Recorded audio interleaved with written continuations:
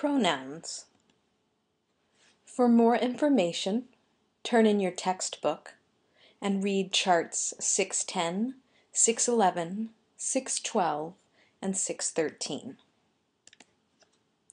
Here's a good chart that you might want to remember and refer back to when you're studying for the quiz. This is a chart of all the pronouns I'm going to discuss in this video, and all the pronouns we have in English that you need to know for the quiz next week. We have subject pronouns, object pronouns, possessive adjectives, possessive pronouns, and reflexive pronouns. I will discuss all of these pronouns in the video. First, let's begin with personal pronouns, which are subject and object pronouns. Obviously, subject pronouns are I, you, he, she, it, we, and they. They're called subject pronouns because they occur in the subject of the sentence.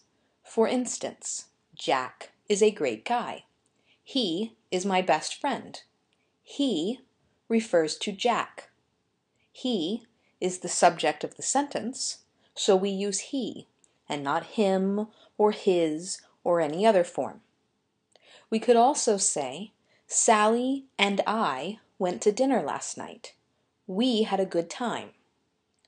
I is the subject along with Sally, Sally and I, so we use I, not me. We refers to Sally and I, and it's the subject, so we use we. Object pronouns are me, you, him, her, it, us, and them.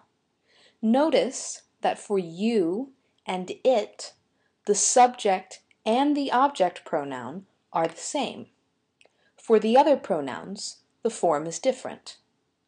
So for instance, Jack is a great guy. I like him. Him refers to Jack, but it's in the object position. It comes after the verb, so we use him and not he. We could also say, Jack went to dinner with Sally and me last night. In this case, Sally and me is the object of the preposition with. It's in an object position, so we use me and not I. Possessive nouns. This is one part of the presentation when I am not talking about pronouns. I'll continue to talk about pronouns in a minute. This is very easy. To make a singular noun possessive, you need to add an apostrophe s. For instance, Janet has 2 children. Janet's children are very tall. Because the children belong to Janet, when I want to make her name possessive, I just add an apostrophe s. On the other hand, when you have a plural noun, to make a plural noun possessive, you add an s apostrophe. It's just the opposite. The students have 2 tests tomorrow. The students' test will be very hard. Students is a plural noun. The test belong to the students. Because students is plural, I need to use an apostrophe after the s. Notice how it's opposite of the singular noun. Now, as you remember, we do have some irregular plural nouns in English, nouns that we make plural without adding an s. When we want to make an irregular plural noun possessive, we treat it like a singular noun, and we add an apostrophe s. The women have several appointments today. The women's appointments are important. Women is plural, but it's also an irregular plural. It does not end in s. So when we want to make it possessive, we do the same thing we did for Janet. We add an apostrophe s. Next, possessive adjectives and possessive pronouns. Possessive adjectives are words like my, your, his, her, its, our, and their. Please notice that the word her is also an object pronoun. It can be both an object pronoun and a possessive adjective. Possessive adjectives are called so because they are adjectives. They function as adjectives in the sentence. They come before nouns, always. For instance, I have a cell phone. It's my cell phone. He has an iPad. It's his iPad. My is an adjective that describes cell phone. His is an adjective that describes iPad. I could also say, the school has many students. Its students are happy. Its refers to the school, and it describes students. Its students. Now notice here, its and its. In my first example sentence, I have a cell phone, it's my cell phone. I have it apostrophe s. That means it is. It is not a possessive adjective. But its students are happy. There is no apostrophe because this is a possessive adjective. It's important to know the difference between those two words. They are not the same, even though they are pronounced the same, and they are almost spelled the same. There are also possessive pronouns. Unlike possessive adjectives, possessive pronouns are nouns, so they act as nouns in the sentence, not as adjectives. But like possessive adjectives, they show possession. Possessive pronouns are words like mine, yours, his, hers, ours, and theirs. Two things to notice here. First of all, his is both a possessive pronoun and a possessive adjective. Also, there is no possessive pronoun form for its. So the pronoun it does not have a possessive pronoun form. It is not possible to write a sentence using it as a possessive pronoun. Let's look at the examples we have here. I have a cell phone. It's mine. He has an iPad. It's his. In both sentences, mine and his are possessive pronouns. They're used as nouns. They come at the end of the sentence. They do not come in front of another noun the way the possessive adjectives do.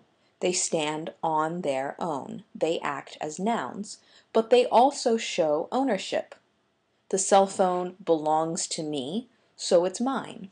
The iPad belongs to him, so it's his. Finally, we have reflexive pronouns. Reflexive pronouns are words like myself, yourself, or yourselves, himself, herself, itself, ourselves, and themselves. Please notice that when the pronoun is plural, like yourselves, ourselves, or themselves, you need to change self to selves. For example, I talked to the crazy man. We could instead say, I talked to him. Him refers to the crazy man. Him is an object pronoun.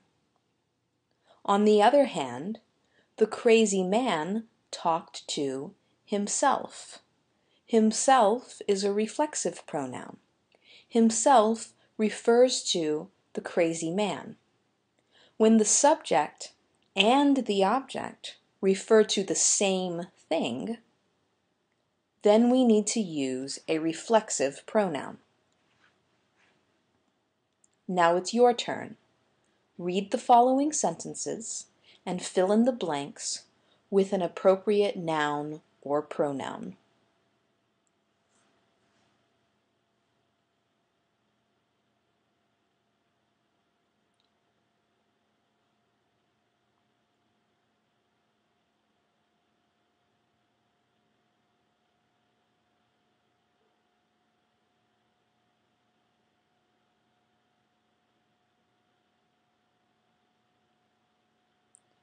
Let's look at the answers.